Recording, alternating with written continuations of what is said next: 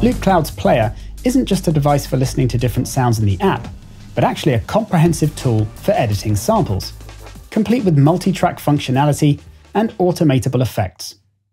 Before we get to those areas though, I'm just going to show you the basics when it comes to editing and creating patterns and loops with the editor. I've done a search for vocal one-shots and I've made them nice and short, bringing the length down in the filters section. This one's nice. If I need to repitch it, I can use the transpose dial here. Or to have it repitched to the key of the song that I'm making, say, I can use the key lock option and choose the key below. Whilst the octave button goes up and down in octaves. And you can then use the pattern menu to sequence the one shot into an arpeggio, for example, with a ton of basic minor triad presets now.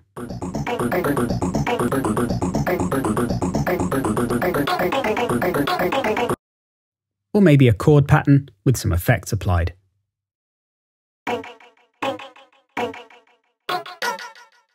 And then export it out as a loop straight into your DAW.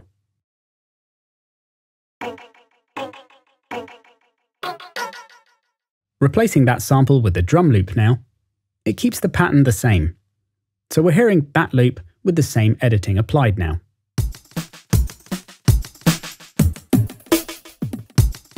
To hear the original drum loop, I can just hit the reset button.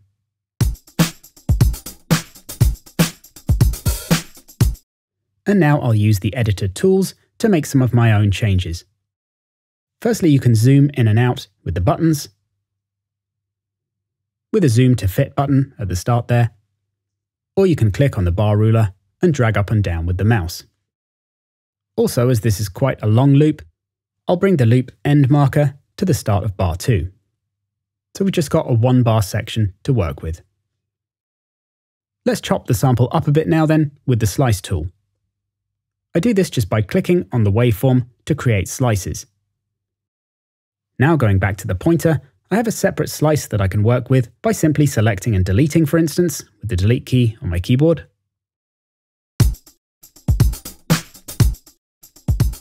All editing is completely non-destructive, so you can always get back what you're chopping out by dragging the edges. A quicker way of slicing is just to hold down the Alt key, which brings up the slice tool temporarily, saving me from having to change it manually when I want to make some quick chops.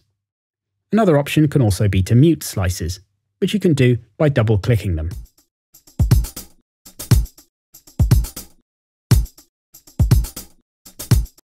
Fades can be added to the start or end of slices by dragging the top corners. Slices can be made to play backwards with the reverse tool.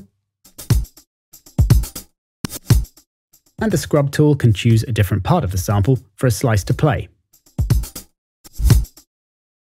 The volume of a slice can be brought up and down by dragging the top.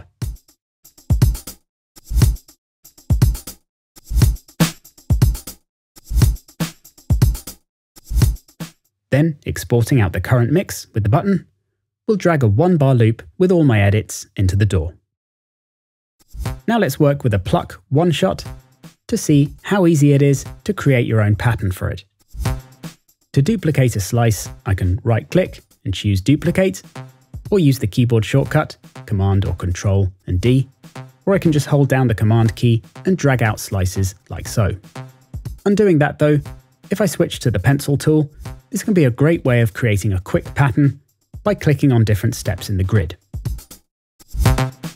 Holding and dragging with the pencil creates longer slices.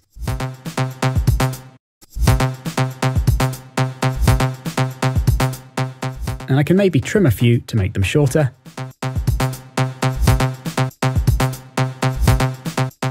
And adjust levels so we get more of a groove happening.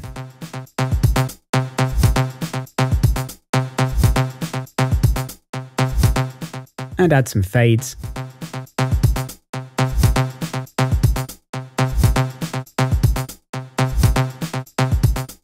And now the repitch tool allows you to transpose individual slices to different notes for creating a melodic pattern, like with the arpeggios we heard a moment ago.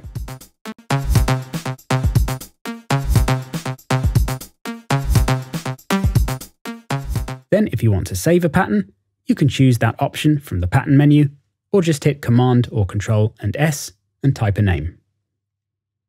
You can then instantly recall that pattern at any point when working with a sound by choosing it from the User Presets list, which creates an instant loop with your pattern with any sample in the app.